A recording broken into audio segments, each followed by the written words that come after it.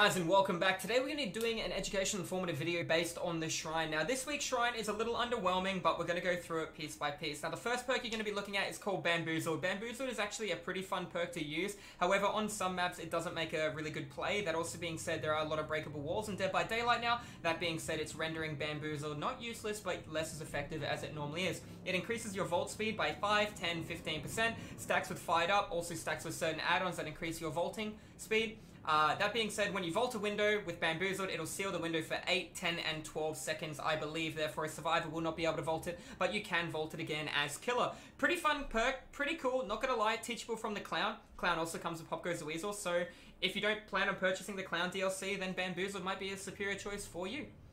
Moving on to the next perk, Botany Knowledge. Botany Knowledge allows you to heal 11, 22, and 33% quicker, and it gives you efficiency. It allows you to heal faster with medkits and with your hands, provided you have self-care. If you do not have self-care, you cannot heal yourself. However, with a medkit, you can prolong the charges, and you can maybe get 2 heals off depending on how many greats you land. Every time you land a great with a medkit, you preserve 1 charge out of a medkit as well. That's going to be Botany Knowledge. Claudette Teachable, wouldn't highly recommend unlocking it. Better options on the table. The next perk we're going to be looking at is Cruel Limits. Now, Cruel Limits is a hard perk to explain. I generally recommend it on the Doctor, but here's why. Whenever you hook your Obsession... Okay, I'm thinking of a different perk. Let me try that again.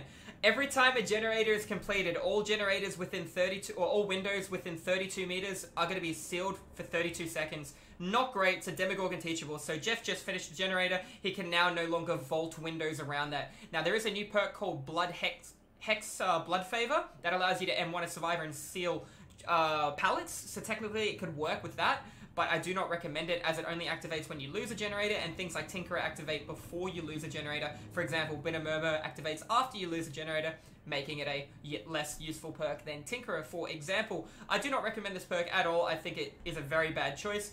I would rather have something to stop people from completing generators rather than having a small reward for 20 seconds after a generator is completed. Providing that being said, if a generator is completed, why are you going towards where the generator is completed? Generally, the right place to go towards where a generator is not completed. Not always the case, but in a lot of scenarios, it is. Now, the next perk we're going to be looking at is Technician. Technician is a very good perk for a brand new player. If you are new to the game, I recommend you level Megan, or Nia, or Feng Min if you're willing to purchase a DLC. If you're not willing to purchase a DLC, Technician is a very good perk for you. Whenever you try and land a skill check, if you miss a skill check, it no longer makes a sound notification for the killer telling you where you are, except you get a bigger penalty, an additional 5%. Therefore, if you're struggling to try and land those skill checks, this can help you out a hell of a lot. For an experienced player, I do not recommend the perk, but for somebody new to the game trying to learn how to get better at skill checks, highly recommend it. Great perk, and it is a paid DLC, or a DLC you can unlock with Iridescent Shards, so you can always come back to it at a later point in time.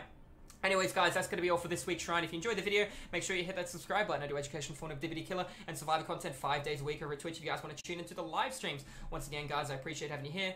Thank you for watching, and I'll see you guys in the fog in the next video.